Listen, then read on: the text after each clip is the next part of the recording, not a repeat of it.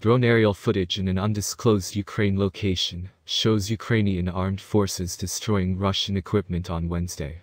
As the war in Ukraine continues, reports of military equipment losses have flooded social media, with Russian forces set to lose huge numbers of tanks, aircraft, helicopters and armored transports. Despite initial fears of a quick Ukrainian capitulation, Ukraine has inflicted heavy losses on Russian invaders, managing to take 750 pieces of advanced military equipment off of the battlefield. Staunch resistance has seen 108 Russian tanks destroyed, captured or abandoned, with 50 ending up in Ukrainian hands. Footage supplied by Ukrinform, the national news agency of Ukraine.